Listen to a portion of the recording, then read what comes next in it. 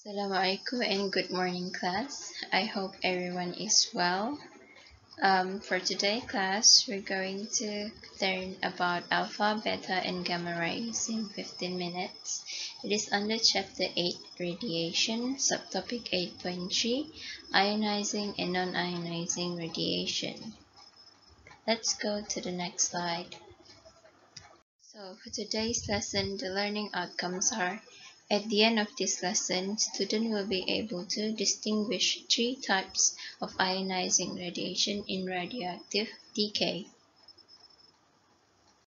But before I start my lesson, let's go through a recap. So from the previous lesson, we have learned ionizing and non-ionizing radiation. Let's look at figure 8.8. When a radiation such as radioactive radiation passes to air and produces positive and negative ion, it is known as ionizing radiation. As we can see here, the alpha particle is passing through air molecules, and then those air molecules are ionized into positive and negative ions because of the alpha particle. Let's look at another figure. What is a non-ionizing radiation? Non-ionizing radiation refers to any type of electromagnetic radiation that does not carry enough energy to ionize an atomic molecule. An example of ionizing and non-ionizing radiation are as below.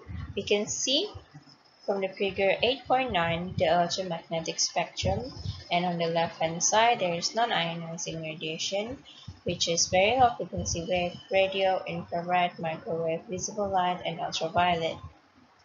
While for the left-hand side, we can see ionizing radiation, which is X-ray, gamma ray, and high-end energy, ultraviolet. Okay, let's go to the next slide. For today's lesson, we're going to learn about the type of ionizing radiation. There are three types of ionizing radiation you need to know in this lesson, which is alpha, beta, and gamma. Now, let's look at the difference between the three types of ionizing radioactive radiation. We can see from the table below that for natural characteristic, alpha is helium nucleus. Helium nucleus contains 2 protons and 2 neutrons, while for beta radiation, it is a high-speed electron, and for gamma ray, it is electromagnetic wave. For the charge of particle, alpha has a positive charge sign, while beta has a negative charge sign, and gamma ray is neutral. For the ionizing power, alpha has high ionizing power, while beta has moderate ionizing power, and gamma has a low ionizing power. For the speed of the radiation, alpha has moved slowly, while beta radiation moves very quickly, and gamma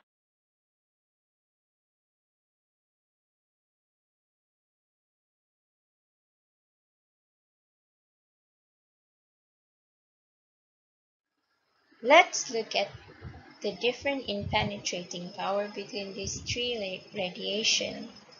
First, alpha radiation has a low penetrating power, while beta radiation has a moderate penetrating power, and gamma ray has a high penetrating power.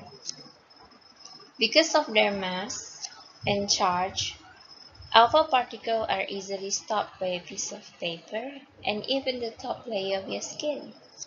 The smaller beta particle can travel a bit further and can be stopped with a layer of aluminum. For gamma ray, it is a very different situation because it is a wave, such as light and sound, and has no mass and charge. In theory, a wave can travel forever in materials. Interaction with material is a chance process. Usually, a layer of lead or thick layer of concrete is used to reduce transmission to a reasonable level. So, does this mean we only need to be aware of gamma ray?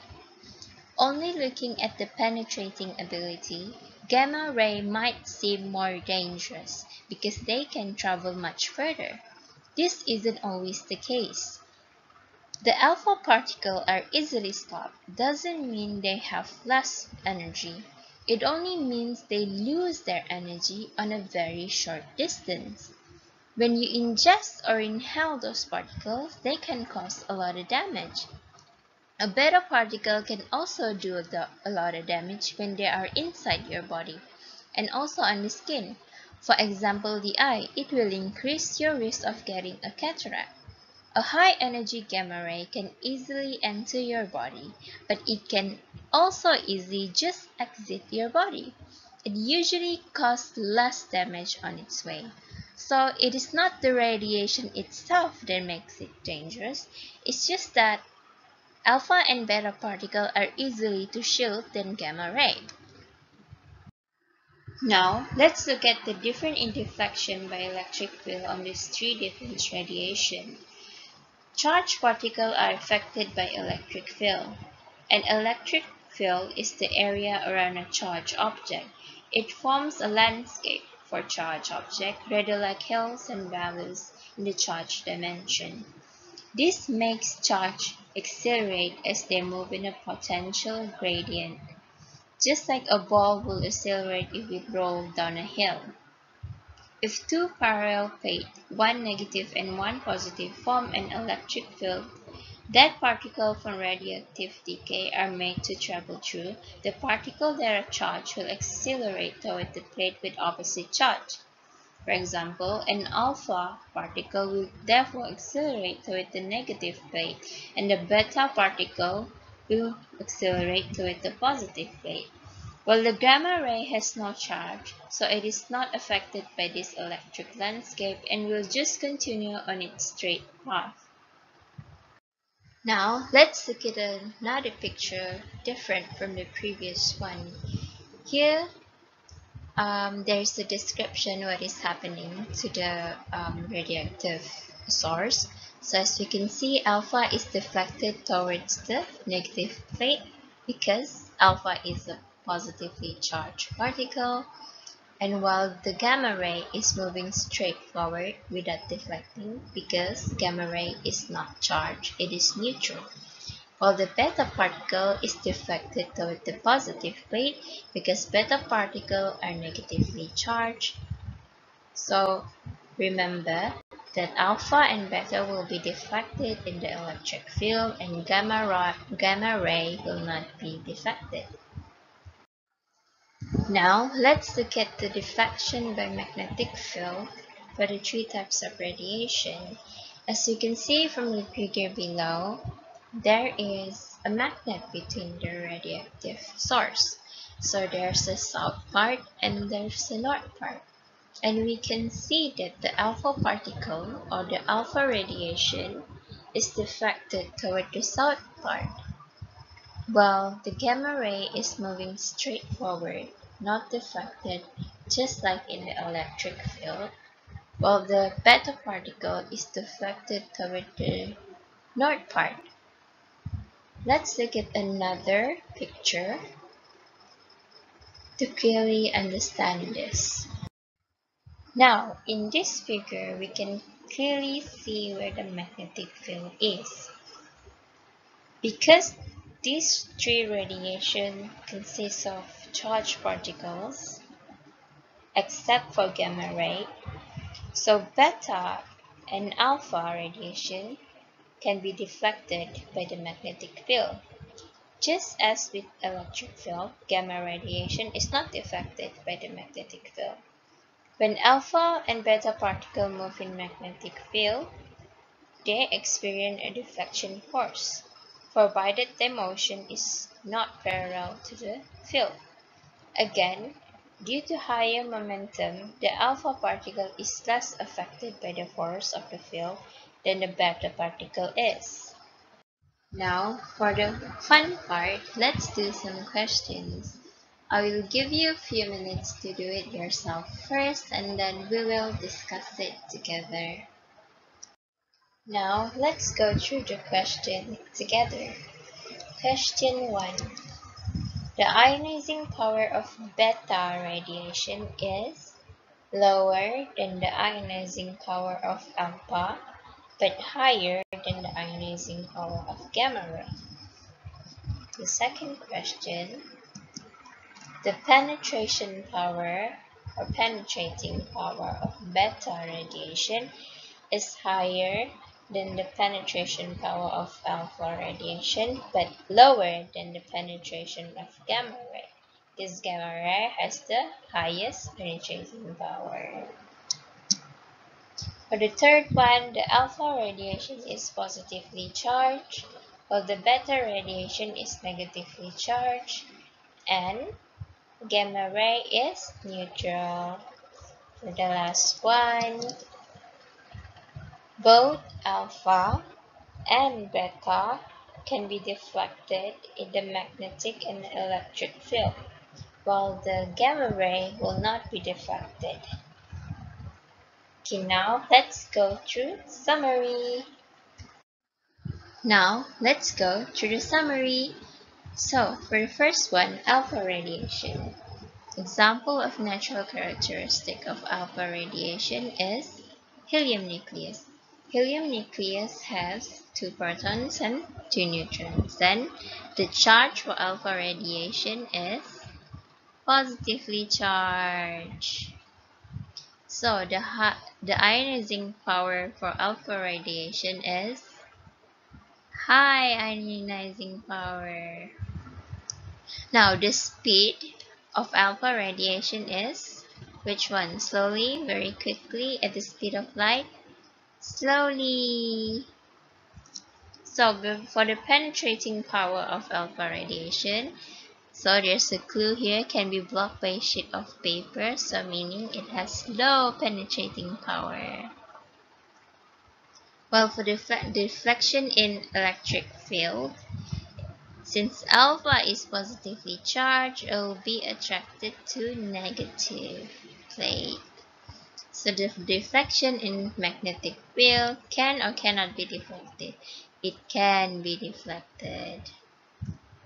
Now, for beta radiation, natural characteristic is high speed electron. Beta radiation is negatively charged. So ionizing power for beta radiation is, if alpha is high, beta is moderate. So beta radiation speed is very quickly. Beta radiation has low, high, or highest. Can be blocked by a thin aluminum, so meaning it has high penetrating power. So now, deflection in electric field, can beta be deflected? It can be deflected. So since it is negatively charged, so it will be attracted to positively charged. The positively charged plate. So can beta radiation be deflected in magnetic field? Can or cannot? It can be deflected. Now let's go through gamma ray. Natural characteristic for gamma ray is electromagnetic wave. So gamma ray is, what charge is it? It is neutrally charged. It is neutral. Not neutrally charged, it is neutral, okay? So gamma ray has what ionizing power? Is it high, moderate, or low? It is low ionizing power. So gamma ray, what speed does it move? Is it slowly, very quickly? It moves at the speed of light. Yes, it moves at the speed of light. And now, penetrating power. Alpha has a low penetrating power, beta has a high penetrating power, meaning gamma ray has the highest penetrating power and can be blocked by a thick lead or thick concrete. Now, deflection in electric field, not affected by electric charge because it is neutral. And now, in the deflection in magnetic field, can it be deflected or not? Can or cannot? Cannot be deflected. This is our summary. Let's look at the next slide, which is the final slide. So this is the final slide, which is the end of our lesson. This is the answer we have answered in the previous slide. And thank you for today, everyone.